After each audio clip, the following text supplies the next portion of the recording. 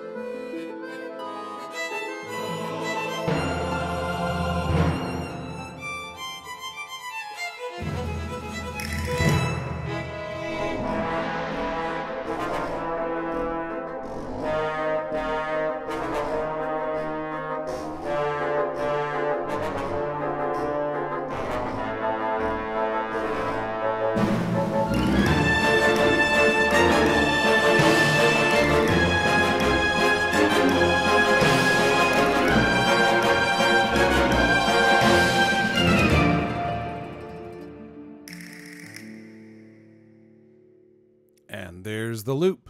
So once again, we've got another big track here. I've got some audio tracks in here, which is me singing again, which for some reason I'm subjecting you to. And that's sort of stacked on top of this choir right here. I've got some accordion and some mandolin to pull in some European influences. You might notice that there's a lot of duplication over here. I've got some, violin, new violin, all these different sounds. Over the holiday break, I did pick up some more sound libraries. And when I was updating the mix of this, I did wind up using a lot of them. So anytime you see new, that's a newer instrument. That's usually playing in conjunction with the old sound. Right off the top, in the original trumpet, staccato trumpet's playing here.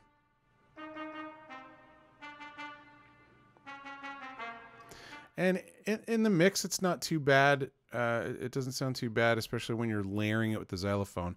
That's a pretty good trick with mallet percussion, doubling a lead line, and it really sells the lead line. You're distracting from the fact that maybe the attack on the wind instrument sound is too repetitive, which it kind of is in this case. Here's the new trumpet.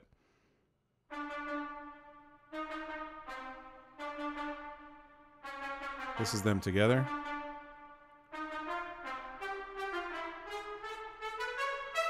New sounds definitely helping out the old ones there. And here's with the xylophone on at the beginning, providing all the attack to that sound.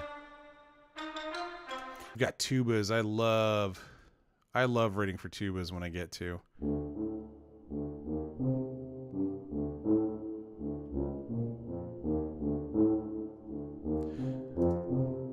So again, this is an older library. I have better tubas now, but and I did try replacing them here. Didn't really feel like the updated tuba gave me a whole lot of benefit, so I took it out here. Then I have to remark about the castanets. So, you know, what crab march would be complete without castanets? These are the finger percussion that flamenco dancers will play as they're dancing as a percussive accompaniment to what they're doing. I have the old castanets, and in reviewing them, I decided they were a little silly. Yeah, so even for a comedic tune, they're a little silly. So I layered them with some new castanets. All right, and then also have the bassoon, and same story, older sound.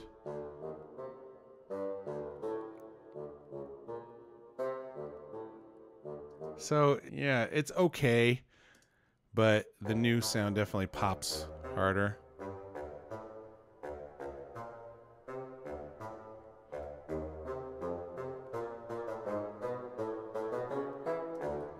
That old bassoon is kind of clicky too.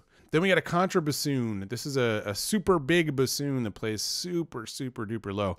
And for comedic stuff, I mean, that's a funny sound. And then this is the new contra bassoon. Which is still super low and super full of character, but it's not quite so slap happy. It's a little more contained in its silliness. And then also layered some bass clarinet in there too, just for a little bit more. Got a new some new oboe sounds.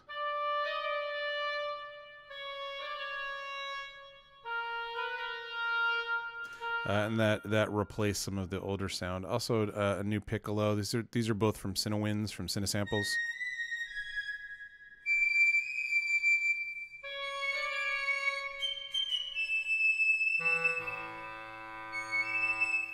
All right, so breaking down this section here, you can actually see the chords up here. Sometimes I will use this part of the Pro Tools interface to actually remind myself, you know, when I come back to this years later, like I'm doing now, you know, what I was playing there, because there's no, there's no chord symbols or notation here to help me remember, you know, what I was doing in a section. So here is the string part, playing this little pizzicato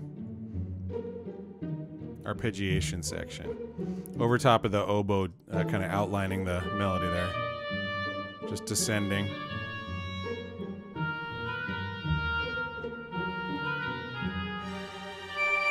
So in that section, I wanted a little bit more, and I knew I wanted the harp to come back in, but the harp's actually playing on the offbeats as well as the onbeats.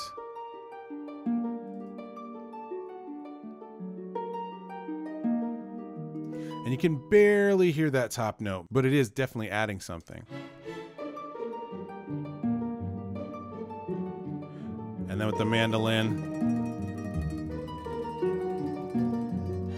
I like that, really like that section. It's just a nice ghostly, kind of creepy part there to offset some of the overly comic marchy sections. And of course, my trademark amateur vocal stylings. This is to complement the, well, compliment might be a strong word. This is the choir.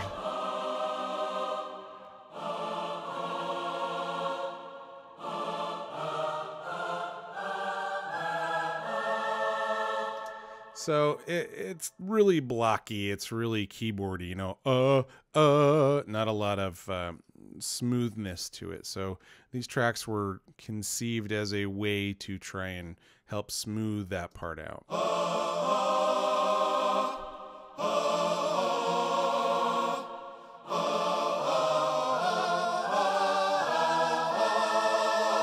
Hearing it now, if I actually had to do this again, there's some parts where some of these tracks stop the sound, and some of them just kind of sing all the way through, and I'd probably try and make that a little more consistent. But it's definitely adding some life to the otherwise kind of lifeless choir sound here. Accordion's another instrument that just really quickly sets a tone.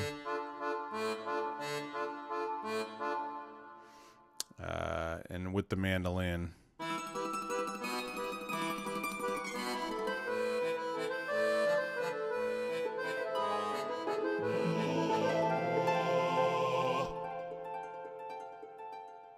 So all those instruments really doing some fun stuff there together. There's this big kind of virtuosic violin section here, and this part was a little bit problematic just because samples are good at a lot of things, but usually really quick violin parts and making it sound nice and smooth, and connecting the notes where they need to be connected and separating them where they need to be separated.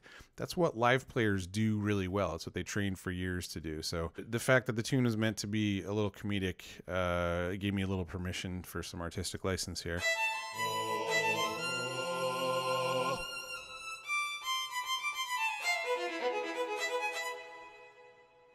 Now, you'll notice at the end of that phrasing was blocked off, and that's because this sound didn't really have that double stop sound that I was looking for. So that's what this track, that's the only reason this second pink track exists here.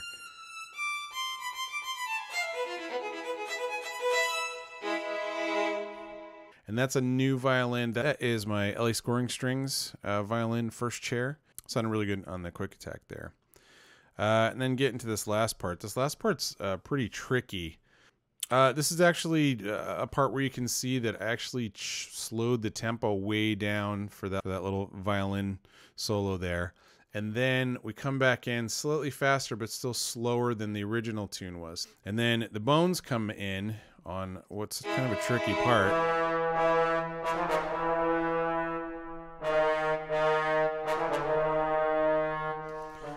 And this is part of the Cinesample Cinebrass library. So notice that the sustain pedal is actually down when the long notes are being played, and when the staccato notes are played, the sustain pedal is off again.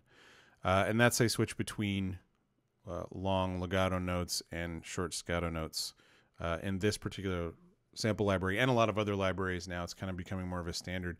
They used to use key switches where you play a key that's kind of out of the range on the keyboard, but out of the range of the instrument, to switch from short notes to long notes and different kind of playing techniques. But now it's a little more intuitive just to use the sustain pedal, because keyboard players tend to, when you want a long note, you hold down the sustain pedal to get that, to achieve that kind of longer note, and then you let it up to play shorter, more percussive stuff. The lower the velocity, the kind of harder the bite, and the shorter that staccato note is.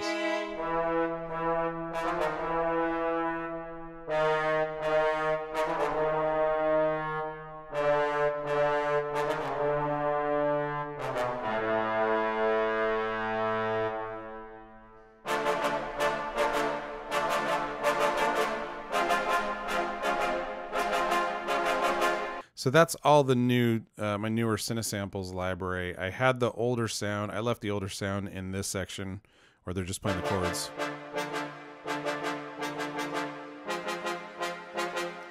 So a little cheesy on that, but if we double it up.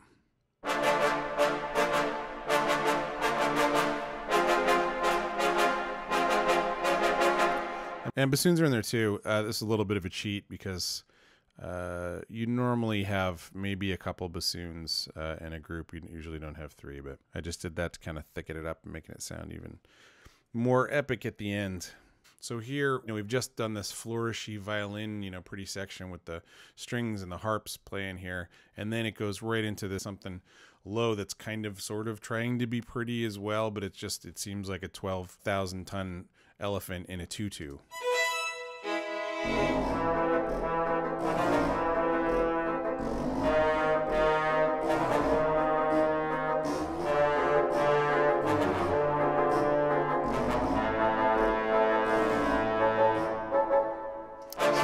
That's pretty much the bumbling part of their input taken care of in one section. And then, of course, the castanets come in for the last little bit, just Bring it up. Turn it up to 11.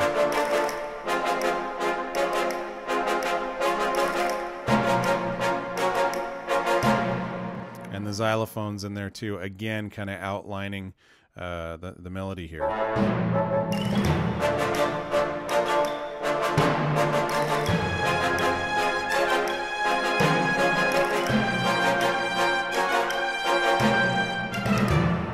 So a lot of contrast here between the high-pitched instruments and the low-pitched instruments. Everybody's really getting a chance to play here. This choir part here,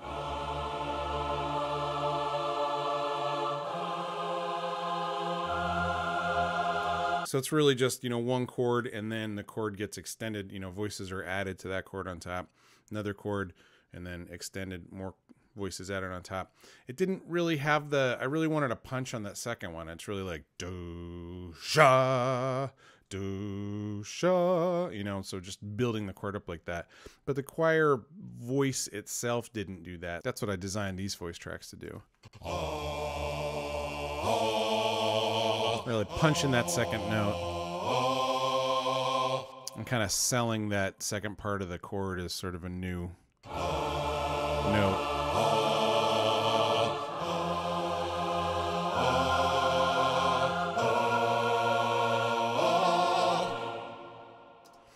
And there's probably gongs and splashes and timpani here.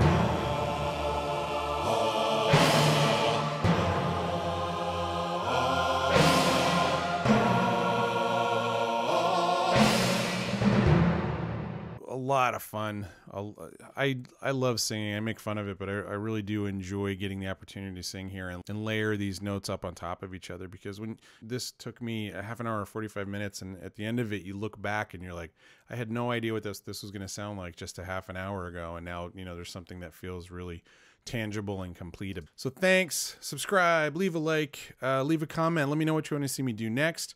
Got another one in the can. It's all ready to go. It's actually going to be dropping pretty soon, and hopefully I'll see you then. Thanks. Bye-bye.